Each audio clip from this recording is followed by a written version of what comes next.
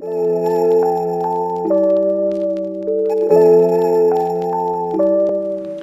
guys, welcome. In this video I'm going to read a chapter for you from this book. It's called 21 Miles of Scenic Beauty, and then Oxnard, Counterstories and Testimonies by Martin Alberto Gonzalez.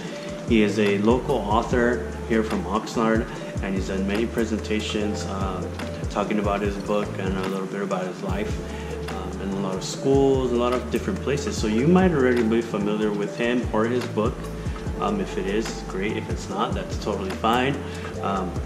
So what I like about this book, and one of the major themes that I found about this book is it talks about, you may have heard of or had experiences with negative narratives or negative reputation about Oxnard. I have had personal experiences where people say like, oh, you're from Oxnard? Like it's a bad thing, right? Like a negative thing to say, or a negative place to be from, right? So what this book does is what he refers to as counter punches or counter stories to exemplify how beautiful Oxnard is and how beautiful the people of Oxnard are. And each chapter he goes through and he talks about some specific stories that have happened. And so let's dive into it. I'm only going to read one chapter, and in other videos I'll probably read more. So let's get started.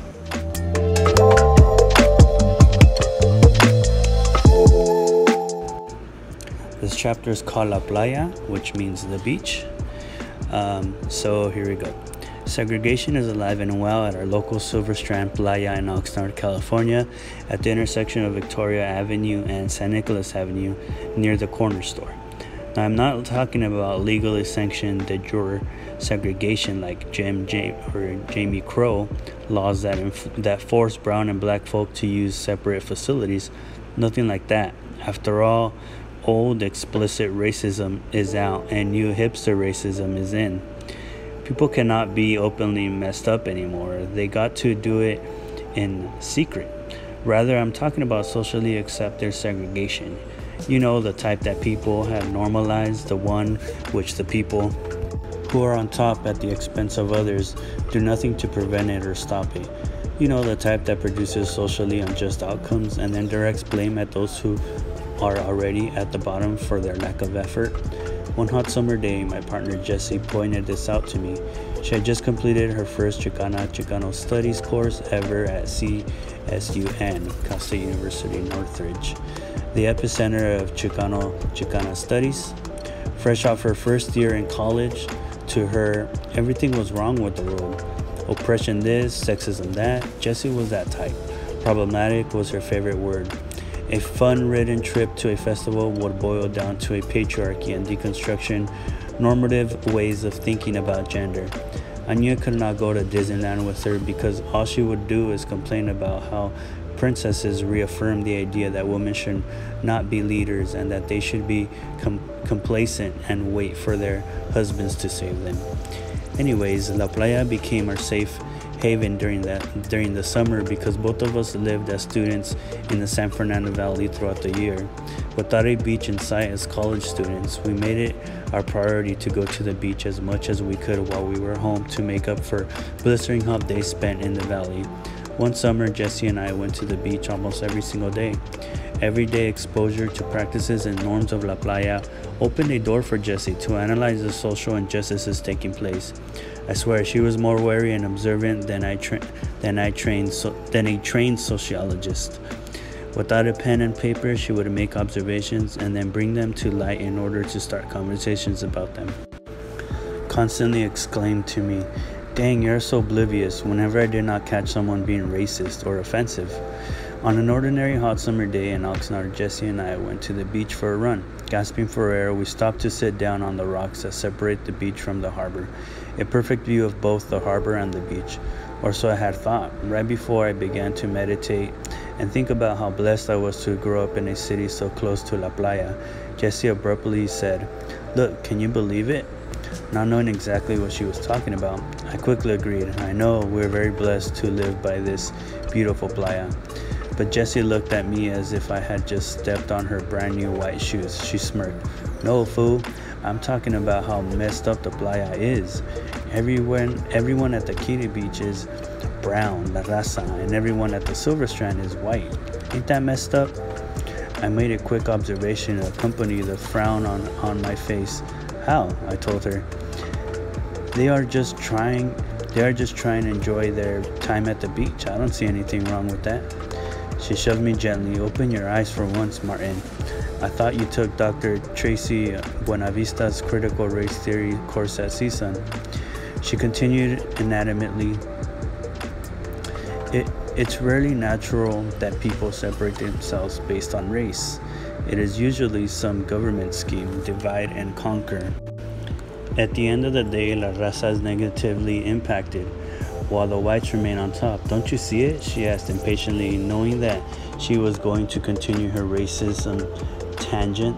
I interjected, come on, here we go again. Every single time you took one ethnic studies class and now you know everything. I'm serious, she exclaimed, to which I questioned, so how exactly is this messed up again? First of all, she said, let's start off with the name itself. Kitty Beach? Kitty? Really? She continued in her loud, sarcastic voice. I'm a grown-ass person. There are grown-ass people. I take care of my damn self. Don't be kidding me. As if I'm a competent or as if I need to be supervised like some type of animal or savage. Let me guess, those people are uncivilized?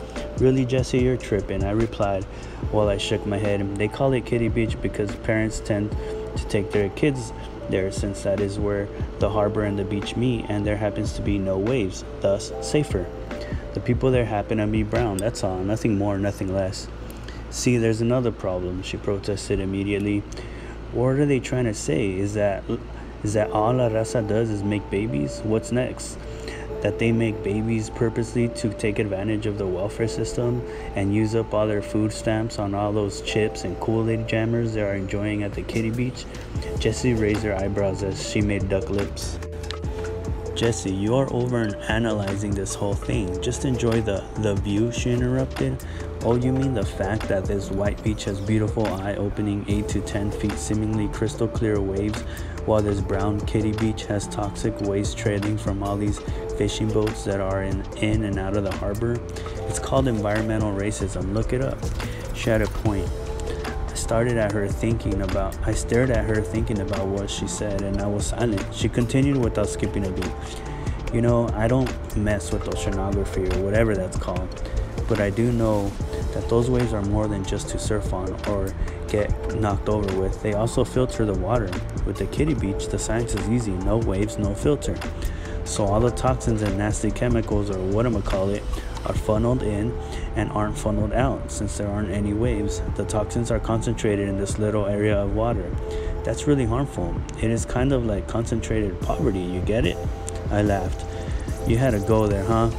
What? She stared at me with a no you didn't face. You think I am lying? She continued aggressively. A few years ago, the Los Angeles Times published an article in which environmental experts tested bacteria levels of 250 beaches in California. And do you know which beach was at the top of the list? Let me guess, Kitty Beach, I said jokingly, not knowing the correct answer. That's right, she continued, as if it wasn't bad enough that we already have bad air quality because of these polluting power plants. Oxnard's Kitty Beach was named the most polluted beach in Southern California by an expert environmental group. Even our waters are polluted.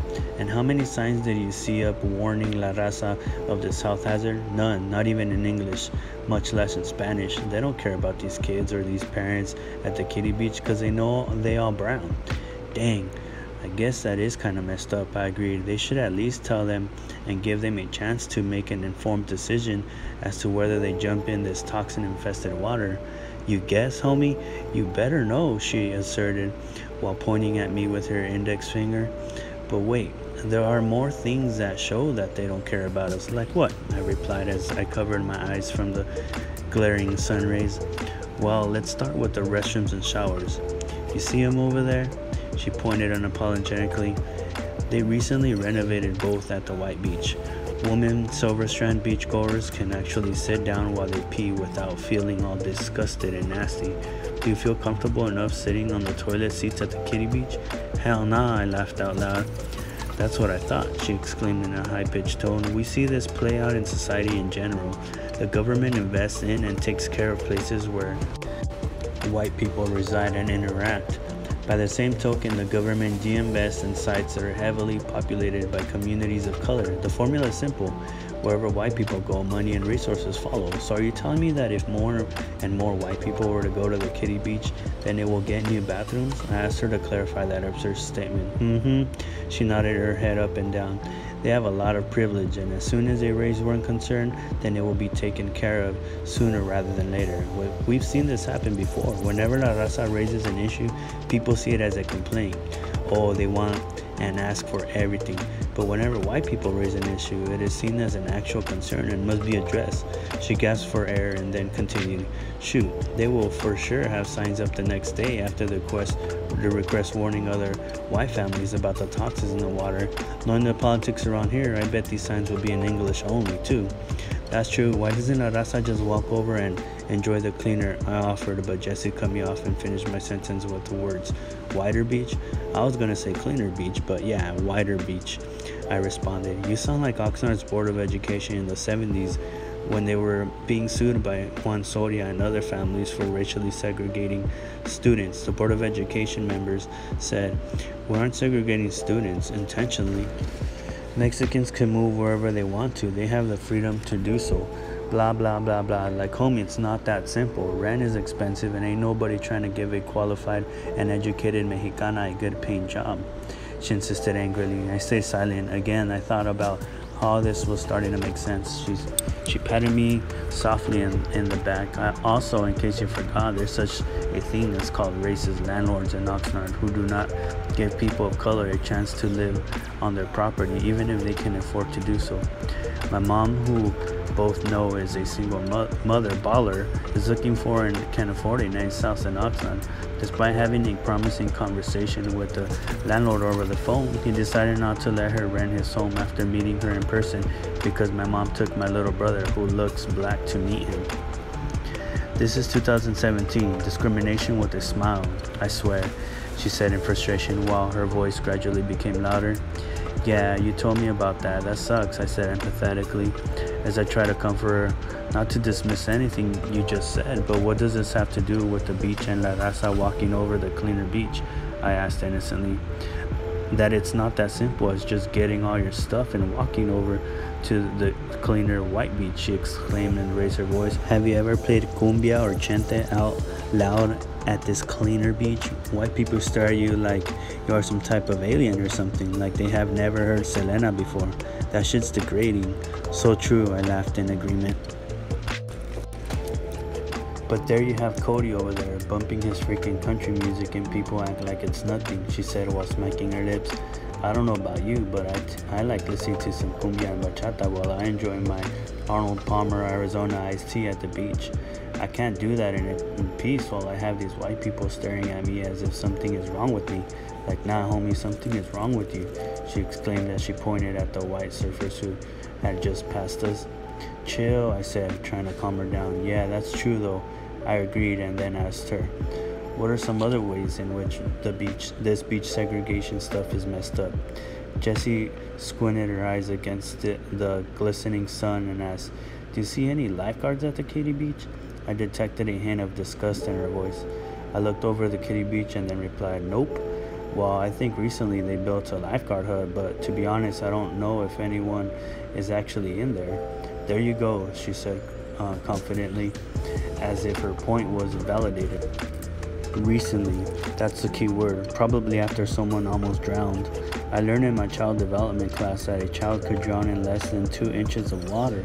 From experience, I know that kiddie beach is only kiddie 2 steps in, then after that it goes pretty deep. The more you walk in, of course, the only thing kiddie is that it does not have any waves, but just because there aren't any waves doesn't mean somebody can't drown. True. I feel like if they really cared about the people at the kiddie beach, they'd have like 5 lifeguards, I said while I shrugged my shoulders in agreement. For real, they should for sure have more than 1 lifeguard, since after all, there's a lot of kids there.